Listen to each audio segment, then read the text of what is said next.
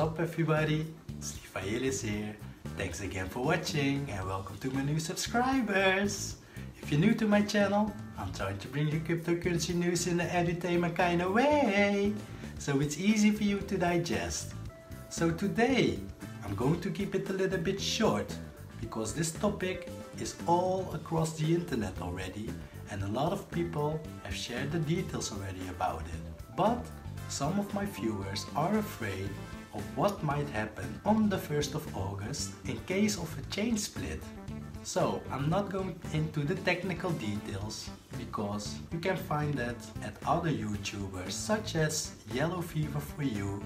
He has made multiple videos about it to make you aware of what it is about and what might happen. But I'm just saying this one thing, that you do not need to worry about a thing. Unless you have your private keys.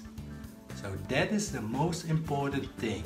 You need to have a wallet which gives you control of your own private keys.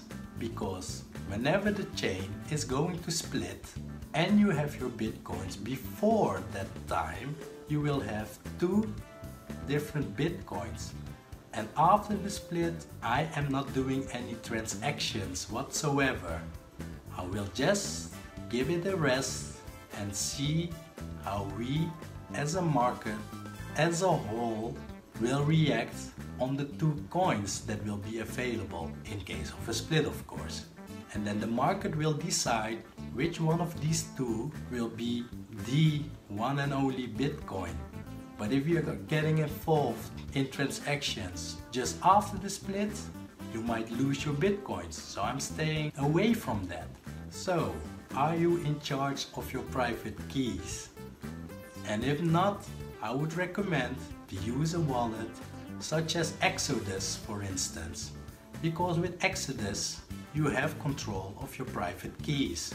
And after the split, please be sure to use a wallet which supports BIP 148 or SegWit, so that you can import your private keys there in case that would be the chain where the true price of Bitcoin will continue with. So that's it for today. Thanks again for watching. Peace out.